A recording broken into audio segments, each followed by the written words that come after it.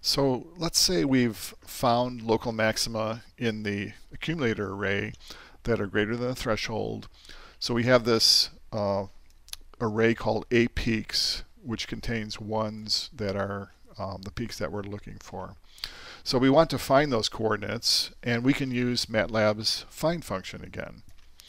Unfortunately, we just can't use find on the array and get back the coordinates. In terms of this case, there's 3 sets: row, column, and the depth coordinate. For some reason, they implemented this only to find coordinates of 2-dimensional and 1-dimensional arrays. However, we can still do it because we can always treat a multi-dimensional array as a 1-dimensional array. And this is actually how they're stored in a computer. So you can think of a 2-dimensional array basically as a set of rows like this. Inside the computer, they're just stacked up in order like that. So in the case of 3-dimensional, of course, we would have these rows stacked up for the first slice, and then for the second slice, and the third slice.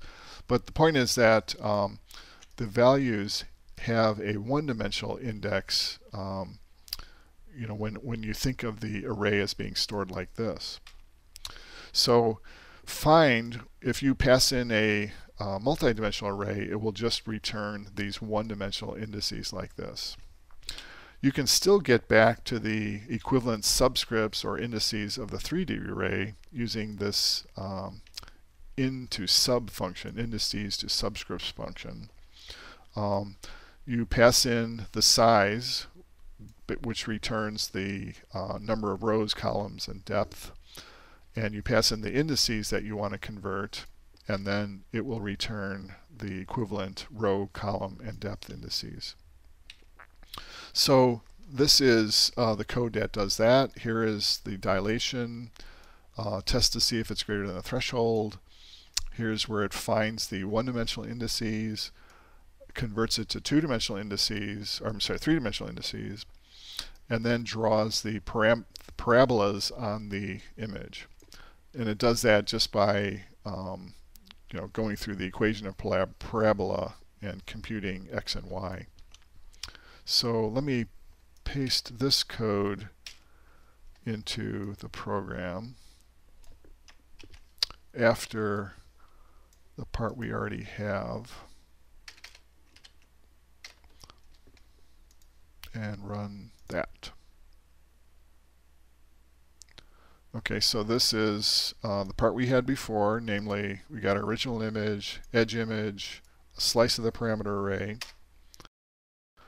and then these are the parabolas that were found. So in this case it found 1, 2, 3, 4 of them, it looks like. By adjusting the threshold, you can find more or fewer of these parabolas.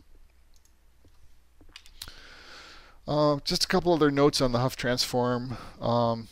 You can make it more efficient by using the gradient direction. So right now, up to now, we've just used the location of an edge point, but most edge operators will return a direction as well. So if you use the gradient direction, that is essentially the same direction as this perpendicular vector. So basically that determines this angle theta here. So in other words, we don't need to loop over angles because we already know the angle given an edge point. So that saves one for loop, which greatly speeds things up. It is possible though that the gradient angle is noisy, in which case your line angle would not be accurate. So it might be better to increment multiple cells corresponding to several angles near that estimated angle. The generalized Huff transform is a nice extension to the line and curve finding. Can find arbitrary shapes.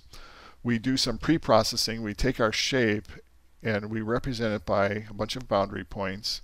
And for each boundary point, we compute the distance and angle to the center of the shape. So all that is pre-processing. So for example, this shape here, we've got 2 points, this one and this one. They both have the same angle, gradient angle.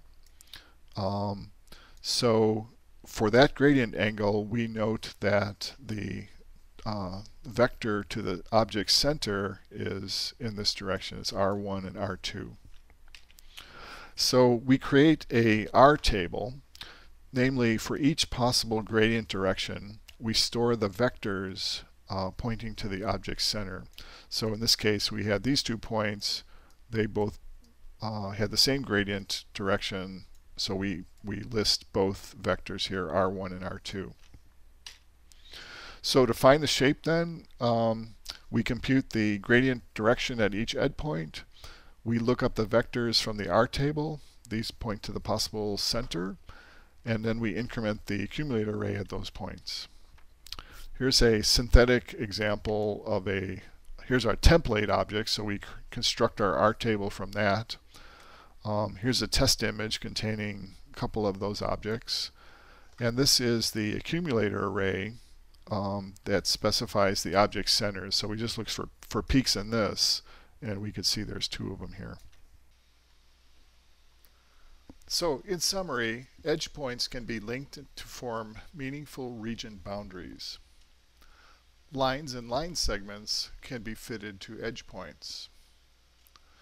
If a connected series of edge points is available, for example, contours produced by the Laplacian of Gaussian or canny edge detector, then you can recursively split the contour and fit line segments to each portion. If edge points are not necessarily connected, you can use the Hough transform method to find lines. The Hough transform can be applied to find any parametrized curve. It is robust to noise and missing points. Why is it desirable to parameterize lines using the form rho equals x cos theta plus y sine theta instead of y equal mx plus b?